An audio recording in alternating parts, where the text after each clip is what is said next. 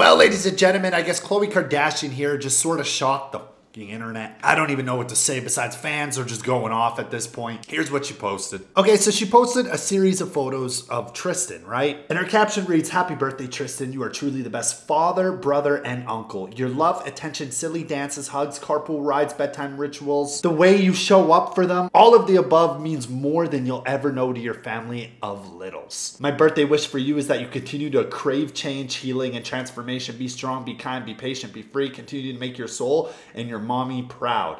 Happy birthday, baby dad." So she actually turned off the comments on that post, but if you go to her new post, people are saying, "Girl, go delete that birthday post now. Please don't get back together with Tristan. Get on with your life, Khloe, please." Yeah, because she turned the comments off on that post, now on her latest post, that's all anyone's talking about. I've been saying it, right? I don't think she should take Tristan back, you know, if she wants happiness in her future. I do think the post is really sweet though, considering, you know, they have children together and this and that, right? Yeah, that just happened. Anyway, subscribe if you guys are new, and deuces.